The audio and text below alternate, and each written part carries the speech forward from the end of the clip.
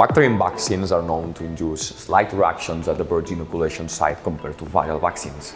Indeed, the application of this sort of vaccines takes place during the final development of the reproductive organs, so that some performance indicators, such as fertility rates, can be impacted depending on the type of the vaccine. Did you know that in the range of inactivated Salmonella vaccines, there is a special one formulated with a high-tech double emulsion? Let's review some of the most important features of this double emulsion technology. The double emulsion of water in oil in water consists of microdroplets of water inside an emulsion of oil in water. All of this thanks to Montanide 888.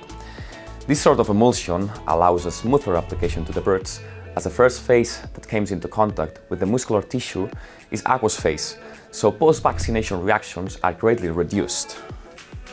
Moreover, a few days later, the oily phase will be released, inducing a higher immune response. Finally, later on, the second aqueous phase containing antigen, of course, will also be released, resulting in a long-lasting immunity and a longer protection against Salmonella enteritidis and Salmonella typhimurium. Transferring this to field level, we can avoid early fertility issues by providing a smoother double emulsion vaccine with a long-lasting protection as well. Meet the poultry.